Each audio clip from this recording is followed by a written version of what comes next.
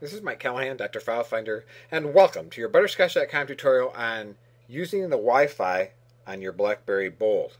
This is going to be more or less of an overview of some of the Wi-Fi functions. We'll get into particulars in other tutorials. So on the Bold, I'm going to move over to the Settings icon, which by default is a wrench. Remember that yours might be different if you've changed your theme. So once we have that highlighted, we'll click the trackball. Now we're in Settings. We're going to move over to Options, which also happens to be a wrench. Click the trackball again. And now we're going to find Wi-Fi connection. Click the trackball one more time. Now you can see the active Wi-Fi connection is CalaNet. That's my network in my home and office. If you scroll down one, you can see the Wi-Fi selection mode. I have it set at automatic.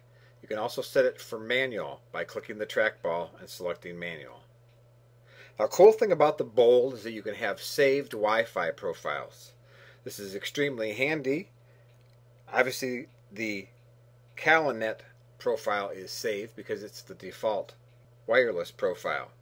But for example, if you have a friend or family member's home that you go to frequently and you sometimes connect to their wireless network, you can save that profile in your Bold under the Wi-Fi connections so that when you go, you can quickly just scroll to the new set of settings like AT&T Wi-Fi and pick that, and you're all set and ready to go.